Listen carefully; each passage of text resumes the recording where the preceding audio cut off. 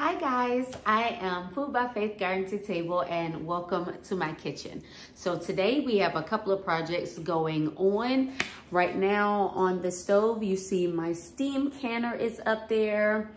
On this side in my favorite pot that I make my jams, jellies, and my salsas in. I use the same pot for all of them because it works out really well. I have mango salsa that's going in there right now. Those items are getting ready to be canned up, but what we are going to make together is going to be a onion balsamic jam.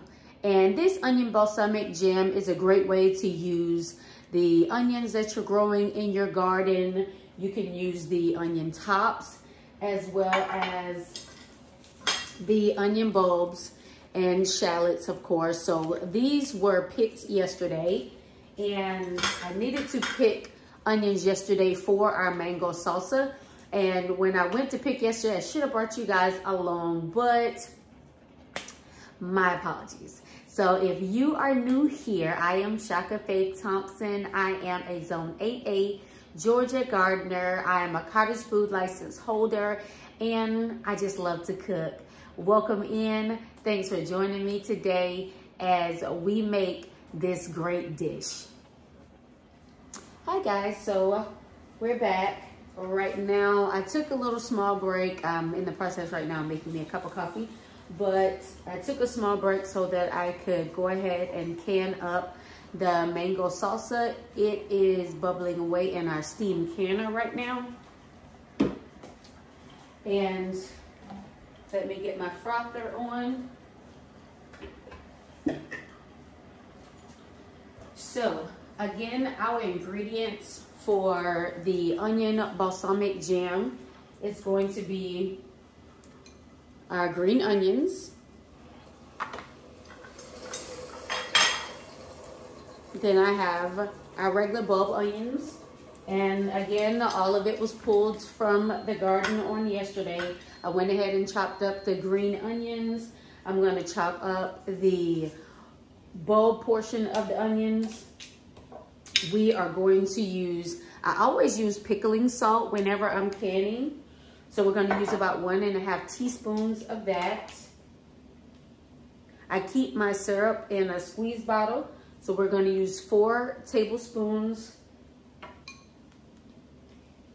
And that depends on how sweet you want your onion jam. So you can actually put in more, but I'm only going to use, I'm going to start out with 4 teaspoons. And then of course we have our balsamic vinegar, and we're going to use a 1/2 cup of that. Instead of pectin, I am going to use plums. So the plums will thicken up our jam as well as add sweetness to our jam and a body. So whenever I go to sell this at the market and people taste it and they try to figure out what that extra kind of umami flavor in there, it will be the plums. And you can do that with a lot of recipes. You can omit some things or add some other things into it to give it a different depth of flavor.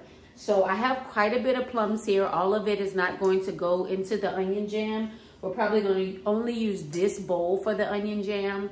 And then this bowl right here that I have, that is the third project that I'm going to do today, and that is plum preserves.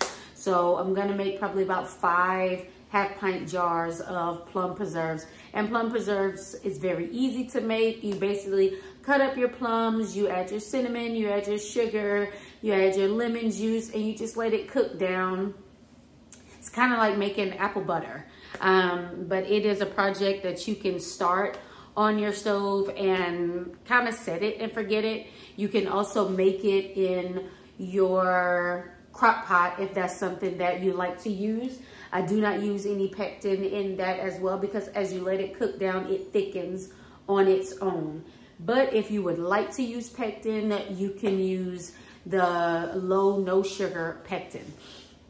And just remember, whenever you're using pectin, it really thickens things up. So just be mindful of that. These are the tools that we'll be using for our canning today. My recipe does come from a ball canning guide, and it is from the all new Ball Book of Canning. Let me show you the book.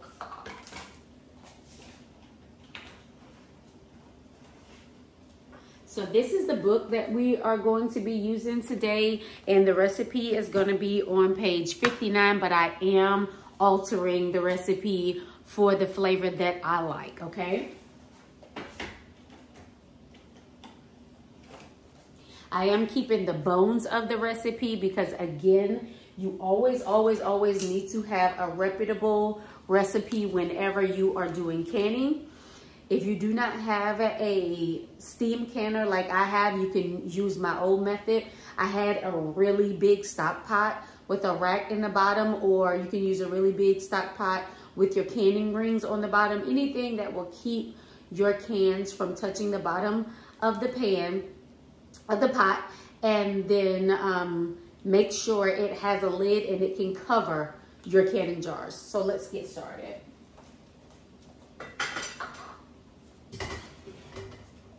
You see that steam canner is bubbling away over there.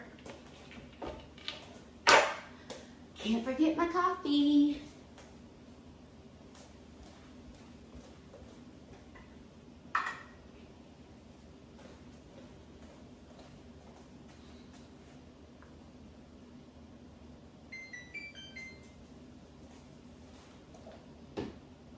Probably shouldn't be drinking coffee in the afternoon, but I love it.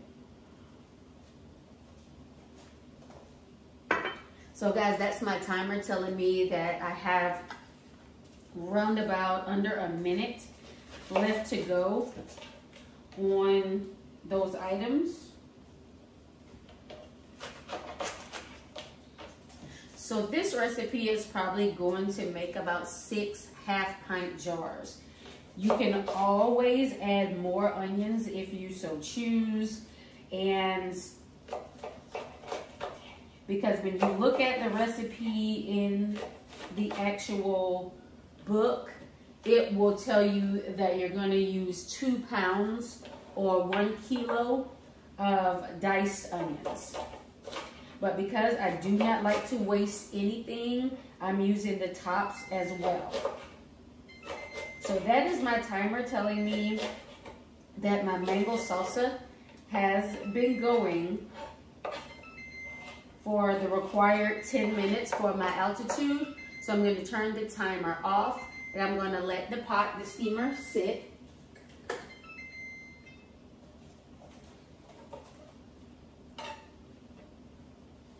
While we get these things cut up.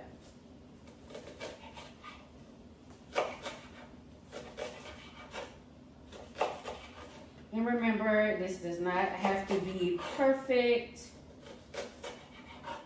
but you do want everything uniform in size because you want everything to cook at the same time.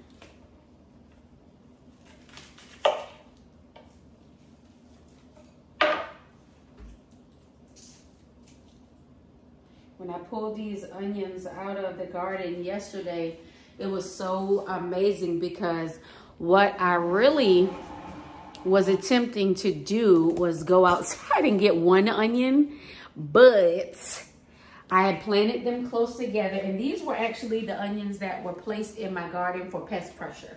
So just remember, if you place onions in your garden for pest pressure, don't waste them. You can still use them.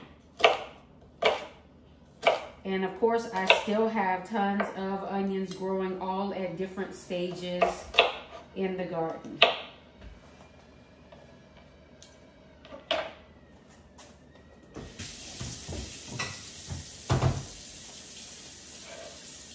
What happened with this one is once I got to the center, I saw a little sand.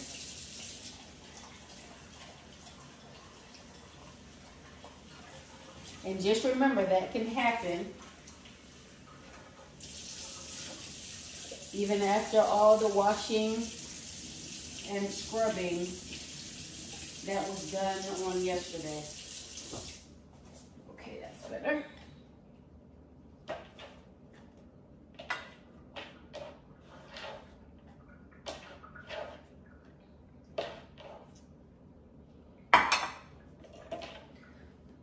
Let's get these all chopped up.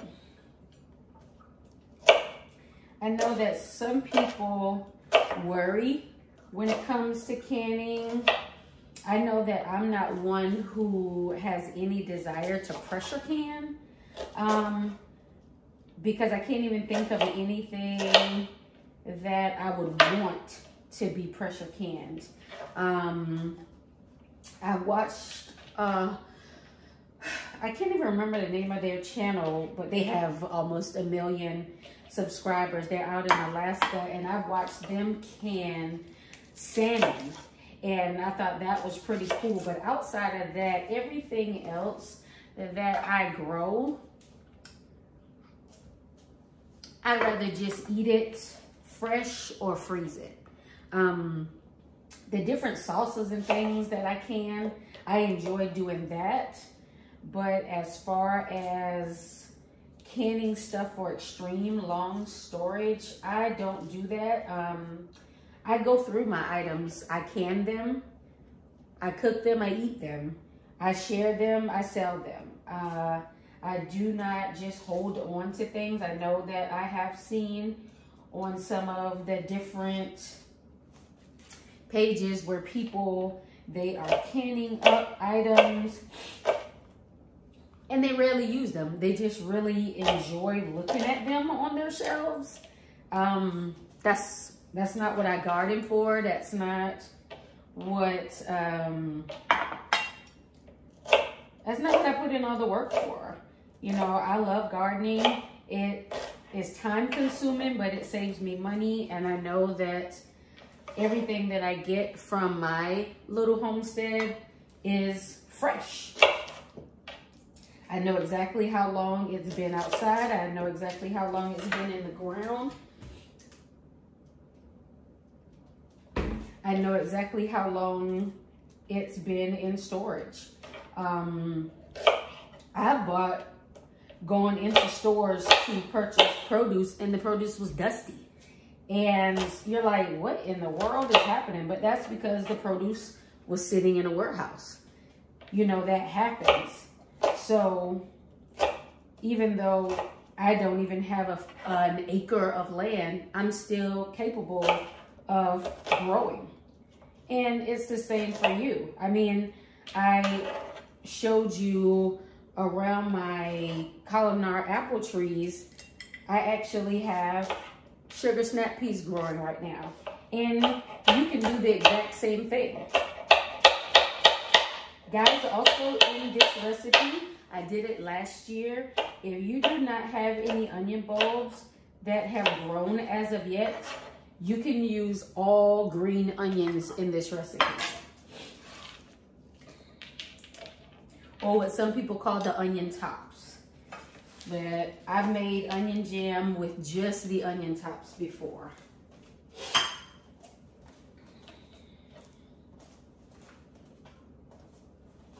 So the next thing that we are going to cut up is going to be our plums.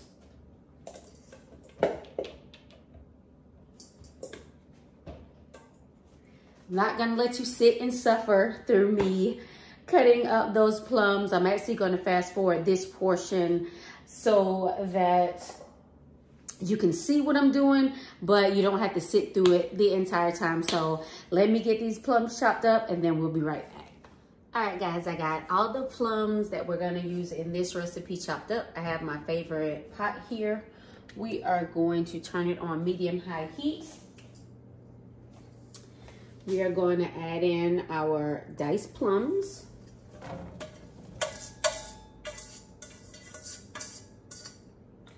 And this is about 3 cups of diced plums.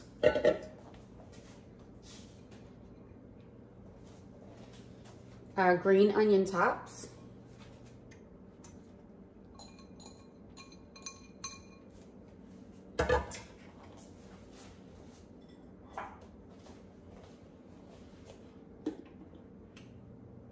minus that one. That lets you know we are cooking for real. Our diced onion.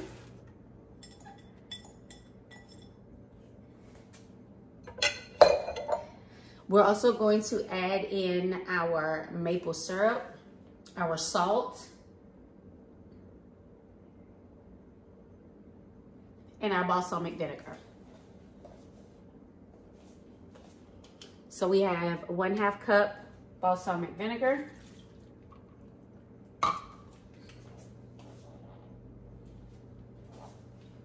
4 tablespoons maple syrup.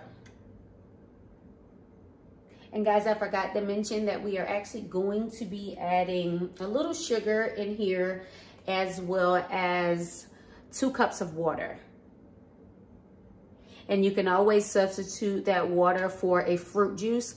The best fruit juice for canning sometimes is apple juice. So in this recipe, again, you can substitute the water. You can substitute the water for apple juice. The reason why I'm using water today is, of course, because I'm adding fruit into the recipe.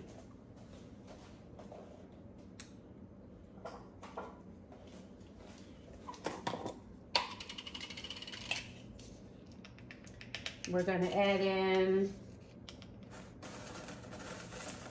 our canning salt.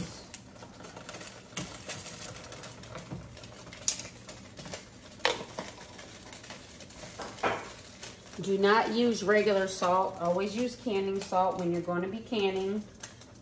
And then I'm going to add in just a little bit of black pepper. We're going to stir this up.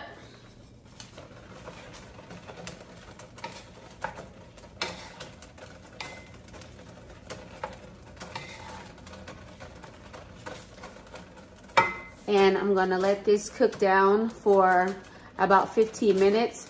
When the 15 minutes is up, we're gonna come back.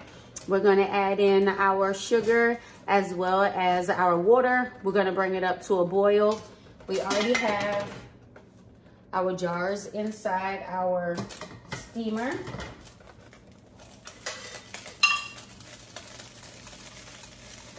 We have our mango salsa that we took out of our steamer. So guys, again, we have a lot going on in the kitchen today, but let's work together and we can get it all done. See you in a few minutes. So we're back and everything is cooked down a bit, but what I want to do is, before I add my water and my sugar, I have my immersion blender here.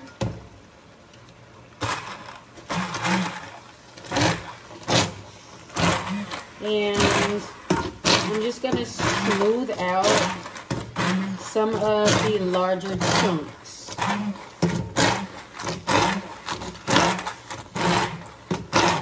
And I'm doing this mainly because I want this jam to be spreadable, as well as I want it to be spreadable, as well as you be able to add it to different ingredients to either make a marinade or to make a sauce for chicken, meatloaf, pork. And you would even be able to add oil and vinegar and make it into a salad dressing.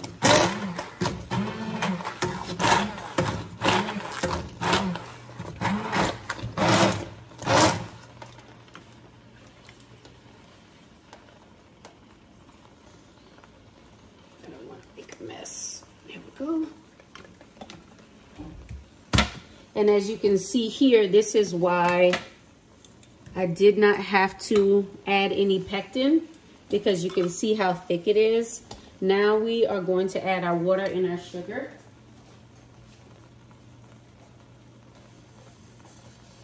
I'm adding a 1/2 cup of sugar and 2 cups of water.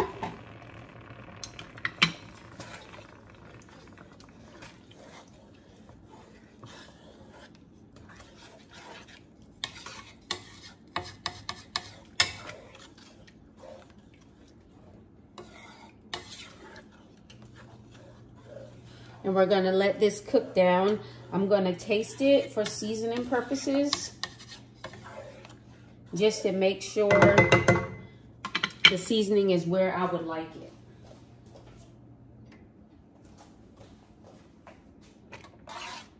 And remember, when you're tasting things, make sure you change your spoons if you're tasting more than once, and do not taste over the product, especially if you're going to be sharing your product.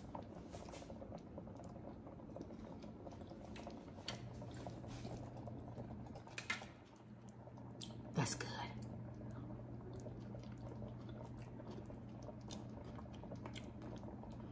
That's good, y'all. If you wanted it a little sweeter, you could go ahead and add a bit more of the maple syrup, but just remember that for about 10 minutes, this is going to be cooking down, so the flavors will condense down. So you may end up with a product that is too sweet. So just kind of be mindful of that.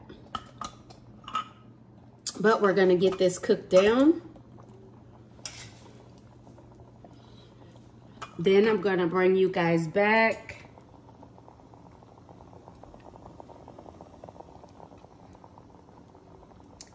And we're gonna get it all canned up. So family, we are back. It has been 15 minutes. In that time that we were letting our onion jam reduce by half, we chopped up the rest of the plums. What I did was put enough water in to cover the bottom. We're gonna add that to our quick cooker, put the lid on, and we're gonna get that started while we can up our onion jam.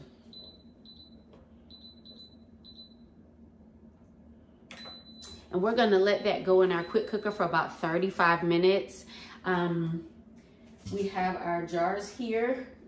They are sterilized and they're ready to go.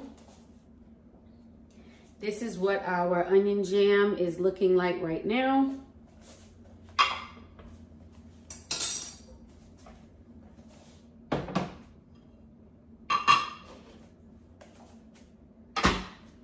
And what we are going to do now is get ready to ladle everything up.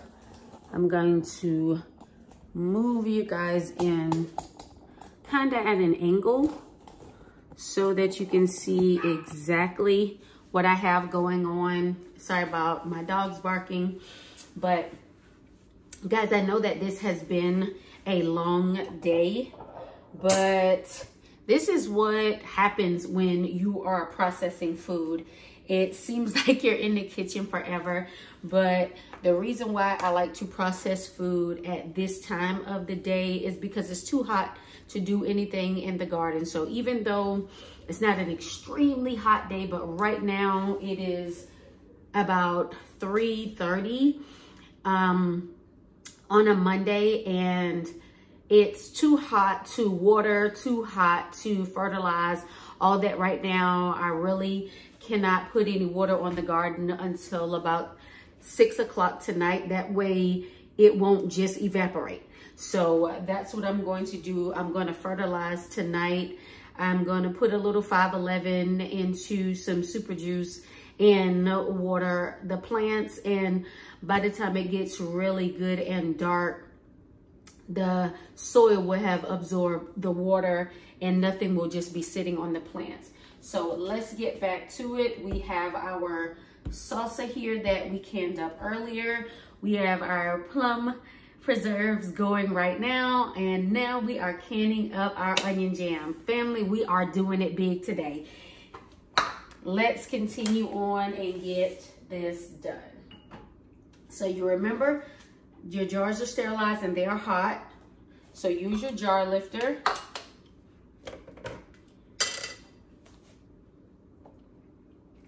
And like I said, our onion jam has reduced down by half.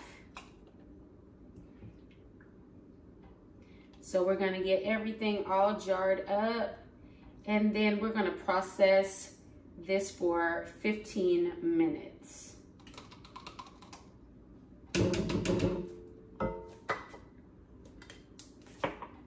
Let me bring you in closer so you can see exactly how it's done.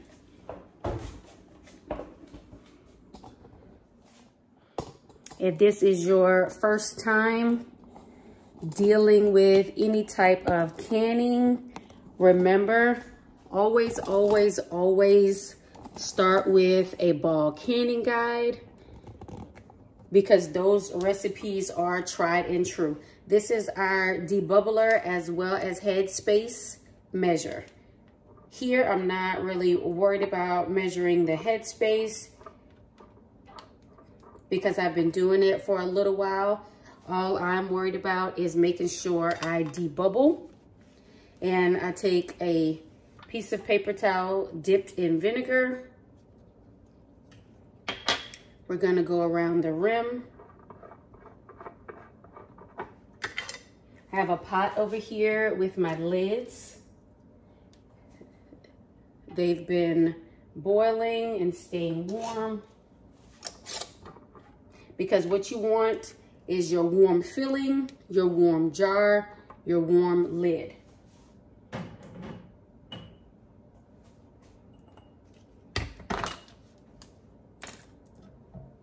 And you can get all these canning items in one toolkit.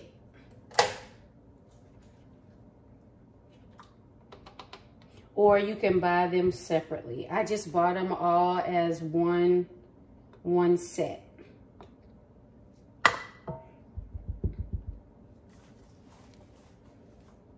remember, we are going to debubble. I have not done a canning video with you guys in quite a while, and that is why I am taking you step by step with me today. If you want to see how I can a few other things, I do have some shorts as well as some older videos that you can go back through the playlist and watch. So once you clean your rim, you debubble, you put your lid on, make sure you are only putting your lid fingertip tight. You do not want to have it on there extremely tight. And when we say fingertip tight, we're saying in a way that you can loosen it with your fingertips. And the reason why we make sure you clean the rim as well as debubble, and that is so that you get a proper seal on your jar. So even though these have been sitting out here for about an hour, they all have sealed, but I will leave the rings on until tomorrow. So you leave the rings on for a minimum of 24 hours.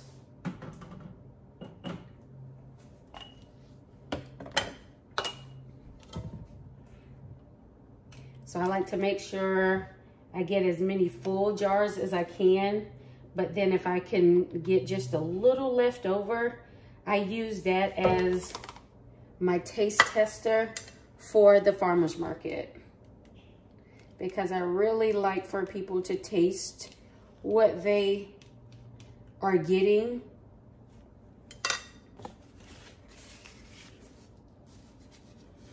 It also helps to give them an idea of what else they can use the product for. And that's the same for your everyday cooking. Always, always, always make sure you are tasting what you're cooking. Because if you don't taste it, oh my gosh, how are you gonna know if the flavors are right? How are you gonna know if you seasoned it enough?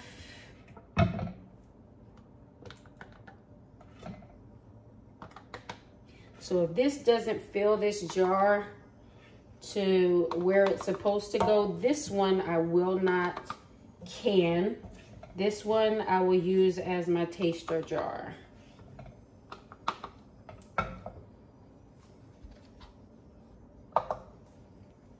So this one, it is hot.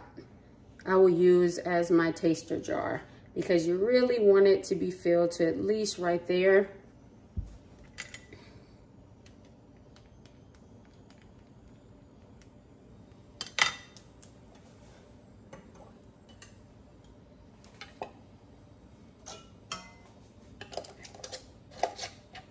And we'll just keep that to the side. Same thing, this is my taster jar of mango jam. And the other day I made chow chow. So we'll get this out of the way.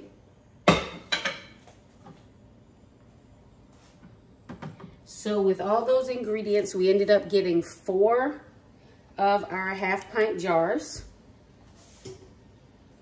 When it comes to your steam canner, if you can see the lid here, we wait until it gets to the green. Once it gets to the green, that is when you start your timer. Do not start your timer before then, because you may under process. And as well, when you're making any type of jams, it is possible to over process. And when you over process a jam, the jam becomes very, very thick. But with this one, because it does not have any pectin in it, we don't have to worry about that, but we're still not going to over process. So as soon as it gets to the green area for my altitude, I'm going to put the timer on 10 minutes, and we're going to come back, and then we're going to wrap this thing up. But again, guys, thank you for bearing with me today, family, because I do want you guys to learn this. I wanted to make sure I took you step by step in how I did things, as well as make sure you're cleaning as you go, because we used a whole lot of stuff today. We'll be back shortly so that we can finish up our projects for today.